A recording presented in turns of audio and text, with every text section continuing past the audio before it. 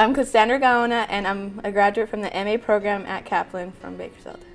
My first job was that job right out of high school, and I was there for about a year, and within that time I was working on and off 2 other jobs. I thought I was better than me just working minimum wage and be treated the way I was, so it was just a motivation to go out there and show them, hey, I'm better than that.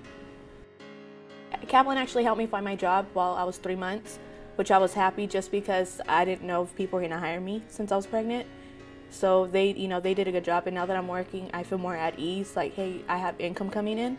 So when my daughter arrives, I would have something for her instead of living paycheck to paycheck if I would have stood at this fast food place. It's hard at first, don't get me wrong. It was hard, but when you have that support and there's teachers who make you want to come and make learning fun, why not? Why give away that opportunity? It's a once in a lifetime. So might as well get it while you can.